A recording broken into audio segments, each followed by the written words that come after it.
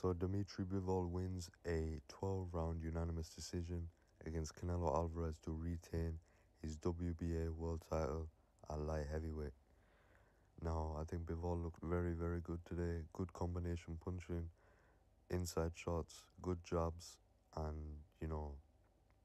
proved that he's one of, if not the best light heavyweight in the world. In my opinion, the best light heavyweight is Beterbiev, who's obviously got a big fight coming up against Joe Smith Jr. for the unified WBC, IBF, and WBO world titles at 175 pound.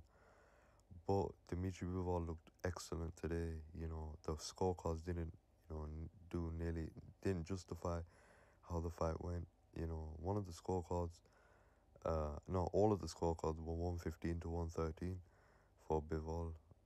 But in my opinion, the 117 to 111 card that one of the analysts had, I think that was perfect. 8 to 9 rounds I gave Bivol.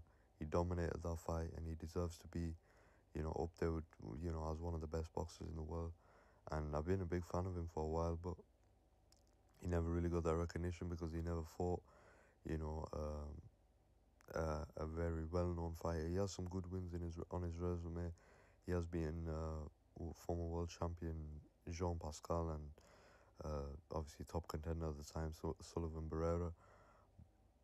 But he didn't have that, that fan support, I guess, from the boxing community. Not a lot of people knew about DMITRI Bivol, but he's an excellent fighter. And is he ready for Artur Beterbiev? I would love to see that fight. Hopefully Beterbiev can get through Joe Smith Jr., take that WBO title, and keep his WBC and IBF world titles. But in my opinion, Bivol's going to be a hard matchup for Beterbiev. I think Bivol beat Beterbiev 2 or 3 times in the amateurs, so he definitely knows what it takes to beat him.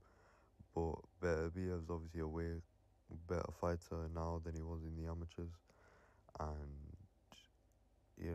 I think DMITRI Bivol versus Artur Beterbiev is a huge fight for the boxing community. 175 pound is definitely the biggest fight out there, and in my opinion, I think Beterbiev stops Bivol, but I think Bivol could definitely dominate a vast majority of that fight up until the final rounds where Beterbiev just sticks it on him. But hopefully we can see that fight in the future. And let me know what you guys would think about that fight. Let me know what you guys think of Canelo losing for the first time since the Floyd Mayweather fight on paper. And what do you think about the future of Canelo, the future of DMITRI Bivol, the future of the 175 pound light heavyweight division?